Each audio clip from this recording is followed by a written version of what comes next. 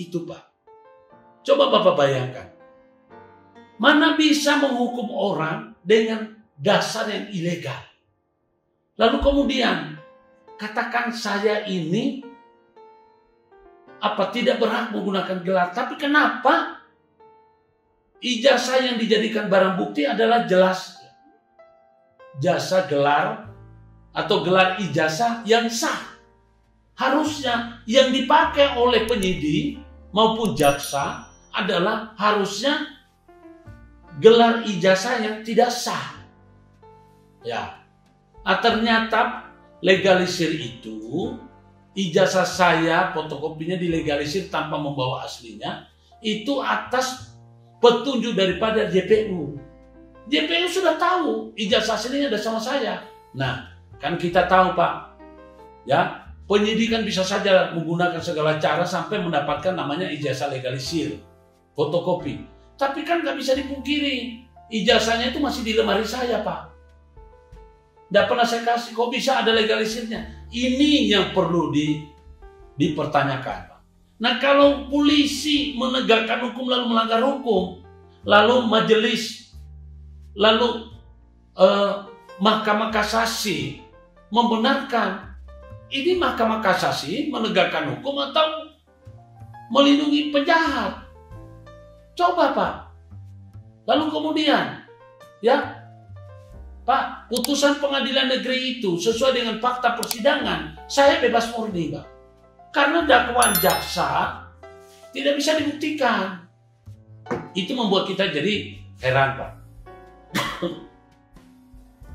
Jadi kepada yang terhormat bapak-bapak yang saya sebutkan tadi, tolong Pak, ya, saya pengacara GUNTUAL LAREMBA, aktivis penggiat hukum pejuang kebenaran, sekaligus selaku pengasuh daripada Mahkamah Kebenaran. Saya juga adalah ketua firma hukum Mahkamah Kebenaran. Kalau saya ini memang benar putusannya saya ini tidak berhak, maka tolong cabut saya punya gelar. Ya, media ini sudah ramai Pak, ramai media. Ya saya menggunakan gelar palsu. Pak, kalau hati-hati loh, ya. Bagaimana mungkin bisa jadi pengacara dengan gelar palsu? Berarti klien saya bisa-bisa. Berarti saya ini benar-benar apa? Nah, tolong. Hati-hati Pak. Jadi jangan sampai blunder. Kemudian perkara kami yang sekarang dipindah di Pengadilan Negeri Surabaya, itu pelapornya adalah Sekretaris Pengadilan Surabaya. Padahal alasan pertimbangan, salah satu alasan pertimbangan dipindahkannya ke Surabaya, perkara ini, pada lokus deliktinya ada di Sidoarjo, dan sudah dilakukan persidangan sampai pemeriksaan saksi, itu karena netralitas. Sebab pelapor yang pernah di BAP, meskipun dia cuma pakai surat tugas, itu adalah Sekretaris Pengadilan Negeri Sidoarjo. Nah sekarang ini dipindah ke Surabaya. Apa bedanya dengan sebelumnya? Jadi inilah para profesor doktor hukum yang tolong Pak dicermati baik-baik. Saya ini cuma S1 Pak. S1 saja S1 saya aja sudah dipersoalkan. Bagaimana mau S2, S3? Ya. Jadi saya perlu Pak, ini dalam hal ini saya ini ngomong. Jadi masyarakat, ya. Masyarakat ini sudah waktunya kita namanya diajarin Pak. Jangan sampai karena alasan hak imunitas, ya. Ini kan semua aparatur negara, penyelenggara negara kan hak imunitas atau apa? Perintah jabatan yang sah. Sebagaimana KUH pidana KUH pidana tahun 1915. Ya, itu peninggalan Belanda, kolonial Belanda. Itu kan di sana memang diatur tentang perintah jabatan yang sah. Tetapi harus dimaknai bahwa peraturan hukum pidana yang pertama diterbitkan pada Undang-Undang Nomor 2 tahun 1946, nomor 2 apa nomor? Ya, nomor 2 apa nomor 1 itu? Nomor 2. Ya. Ini kemudian sekarang yang kita sedang pakai KUH pidana ini, ya. Ini pasal 51 ayat 2. Jadi ada memang pasal yang menerangkan bahwa hapusnya pidana. Ya, hapusnya pidana atau tidak berlakunya pidana. Ya. Itu kan harus ada sesuai dengan unsur yang objektif sama yang subjektif. Kalau unsur yang subjektif itu harus dilakukan dengan dasar itikat baik. Kalau misalnya pemidanaan ini tidak itikat baik seperti apa yang saya hadapi ini kan tidak itikat baik. Coba bayangkan, Pak. Ya, pasal 27 ayat 3 ya sudah dipertegas melalui melalui daripada putusan Mahkamah Konstitusi yang nomor 50 PUU ya garis miring 6 Romawi garis miring 2008 ya. Berapa tadi? 2008. Ya.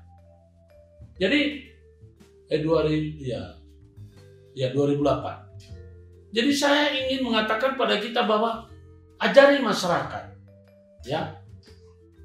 Ajari masyarakat itu untuk patuh pada hukum, tapi Anda berikan hukum yang benar. Ini perkara kami yang di Pengadilan Negeri Surabaya ini bakal kacau. Kenapa? Karena hakimnya tidak netral. Karena itu, tolong kepada masyarakat, kepada para penggiat hukum, terdakwa dan kuasanya punya hak untuk menolak. Ya, tolong Pak, diambilkan undang-undang kekuasaan kehakiman di bawah. Ya, bahwa undang-undang kekuasaan kehakiman pasal 17 ayat 1 mengatakan terdakwa atau kuasanya boleh atau berhak menolak hakim yang memimpin persidangan. Ya. Penolakan ini dimaksudkan sebagai hak ingkar. Jadi dijamin itu. Karenanya kalau hakimnya tidak cerdas, saya pasti tolak. Nanti besok ini kalau kapan nanti ada apa, kita akan tolak. Ya. Jadi sekali lagi, saya tidak akan mengikuti persidangan yang hakimnya nggak cerdas, nggak cakap. Berbahaya sekali. Kemudian tidak jujur. Masa kami sebagai terdakwa dan kuasa hukum sudah membuat namanya nota keberatan, satu pun tidak ada yang diterima. Apakah itu majelis hakim lebih pintar daripada kami? Inilah kekeliruannya. Ya. Poin-poin yang kami sudah sampaikan tidak diperhatikan. Dia katakan harus ditolak, tidak dipertimbangkan. Ya, ini bagaimana masyarakat disuruh patuh pada hukum, tapi penegak hukumnya tidak mengikuti ketentuan hukum. Itu yang, parah. Jadi kepada masyarakat, barangkali itu tidak keliru kalau saya mengatakan pada kita, ya, bahwa percuma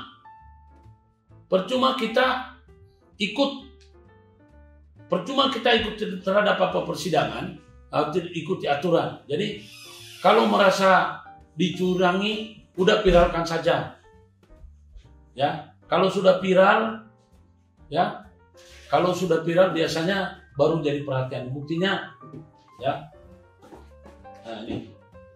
Di pasal 17, teman-teman silakan lihat ini Undang-Undang Kekuasaan Kehakiman nomor 48 tahun 2009. Itu di pasal 17 dinyatakan, pihak yang diadili mempunyai hak ingkar terhadap hakim yang mengadili perkaranya. Hak ingkar sebagaimana dimaksud pada ayat 1 adalah hak seorang yang diadili untuk mengajukan keberatan yang disertai dengan alasan terhadap seorang hakim yang mengadili perkaranya. Jadi, saya keberatan, jujur aja. Di pasal 17 ini, hakim harus mengundurkan diri apabila dia memiliki hubungan dengan pelapor. Ya, jadi seorang hakim atau panitera wajib mengundurkan diri dari persidangan apabila ia mempunyai kepentingan langsung atau tidak langsung dengan perkara yang sedang diperiksa, baik atas kehendaknya sendiri maupun atas permintaan pihak terperiksa. Itu ayat 5. Ya. Dalam hal terjadi pelanggaran terhadap ketentuan sebagaimana dimaksud pada ayat 5, ya putusan dinyatakan tidak sah dan terhadap hakim atau panitera yang bersangkutan dikenakan sanksi administrasi atau sanksi pidana sesuai dengan ketentuan peraturan perundang-undangan. Ini ayat 6. Lalu tadi saya lupa yang ayat 3. Seorang hakim wajib mengundurkan diri dari persidangan apabila terkait hubungan keluarga, saudara atau semeda sampai derajat ketiga atau hubungan suami istri meskipun telah bercerai dengan ketua atau salah seorang hakim anggota atau jaksa, advokat atau panitera. Ya. Nah, ayat 4, ketua majelis hakim, anggota jaksa, ketua majelis hakim anggota, jaksa atau panitera wajib mengundurkan diri dari persidangan apabila terkait hubungan keluarga, saudara atau semeda sampai sederajat ketiga atau hubungan suami istri meskipun telah bercerai dengan pihak yang diadili pihak yang berperkara. Ya. Maksudnya apa? Ini yang diadili ini kan tentu kan perkara yang pelapor dan terlapor. Nah, sekarang pelapornya ini Sekretaris Pengadilan Negeri Surabaya. Bagaimana bisa panitera dan hakim, baik hakim majelis ketua, hakim wakil ketua, hakim anggota 1 dan 2, itu kan mereka itu berteman. Bahkan bisa jadi sepiring berdua. Jadi sekali lagi kepada masyarakat, kita mulai kritis. Ya, walaupun mungkin mengerikan, viralkan saja. Tidak usah takut. Sepanjang unsurnya bukan hoax dan Anda tidak menyerang kehormatan orang, sudah dipiralkan saja. Sekarang ini pengadilan paling adil itu melalui viral. Kita bisa lihat, ya, Bapak Kapolri itu langsung menurunkan instruksi karena viral. Jadi kepada yang terhormat saya ulang lagi, Bapak Presiden Joko Widodo, Presiden Republik Indonesia, ya, Bapak Mahfud MD sebagai Menko Polhukam, Bapak Ketua Mahkamah Agung Republik Indonesia, dan Bapak Direktur Jenderal Badan Peradilan Umum Mahkamah Agung Republik Indonesia, Bapak Jaksa Agung Republik Indonesia, Bapak Kapolri Bapak Kepala Kepolisian Republik Indonesia, kemudian Bapak atau Ibu Ketua DPR RI, ya, kemudian Bapak Ketua Komnas HAM, lalu bapak-bapak yang memiliki wewenang seperti Bapak Jaksa Agung Muda Tindak Pidana Umum, Bapak Jaksa Agung Muda Tindak Pidana Khusus, kemudian Bapak Dir, ya, Tindak Pidana Umum dan jajarannya, Bapak Dir Tindak Pidana Khusus dan jajarannya, Bapak Jaksa Agung Muda Bidang Pengawasan, ya. Tolong, ini perkara ada yang aneh ditangani oleh, ya, Kejaksaan Negeri Sidoarjo. Pertama, perkara ini adalah perkara pitsus, ya, perkara pitsus, ya, yang jaksa pengendalinya adalah Kasih Pidum, ya, Kasih Pidum Pengadilan Negeri Sidoarjo. Kalau dia melakukan berdasarkan hukum, saya tidak akan mempersoalkannya. Yang jadi pertanyaan adalah dia melakukan semua itu tidak berdasarkan hukum. Ya, oke. Saya dalam hal ini kan masing-masing seksi pidana umum dan pidana khusus kan masing-masing punya pengadministrasian. Nah, bagaimana mungkin pidana umum, ya, pidana khusus dikendalikan oleh pidana umum, registrasinya adalah pitsus. Kira-kira pengadministrasiannya gimana? Itu satu.